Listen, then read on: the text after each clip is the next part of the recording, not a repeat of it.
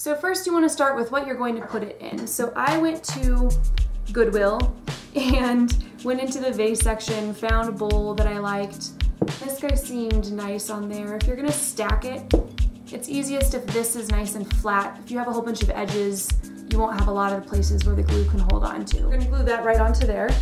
So on the last video for apothecary jars, I was initially using liquid nails, and someone was telling me that crazy glue is like an easy glass glue as well.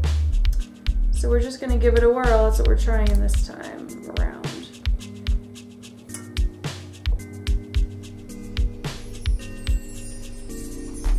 I then found a bowl that I liked that I was going to flip over, and when it sits on here, it actually fits really nicely right in the rim of the top of this glass. So this will be the lid. All I wanted to do to it was give it a cute little handle. I honestly will probably use the whole thing just to be safe, not trust the handle, but for decor, I like a little handle. So I have this nice ceramic bead that I thought would be beautiful with kind of the color palette that we're going for in here. Just crazy glue that sucker right on. Once it's nice and dry, you can fill the bottom of this bad boy with whatever rocks you chose. Now I have my little plant, the little plant.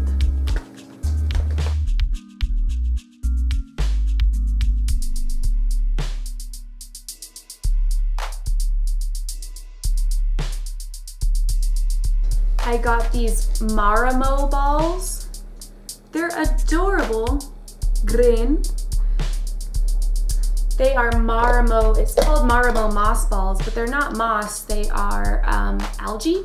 And these little shrimp like to eat algae, so this is gonna be some shrimp food. We now have some freshwater for these bad boys since they're freshwater animals, and I got this also from Petco.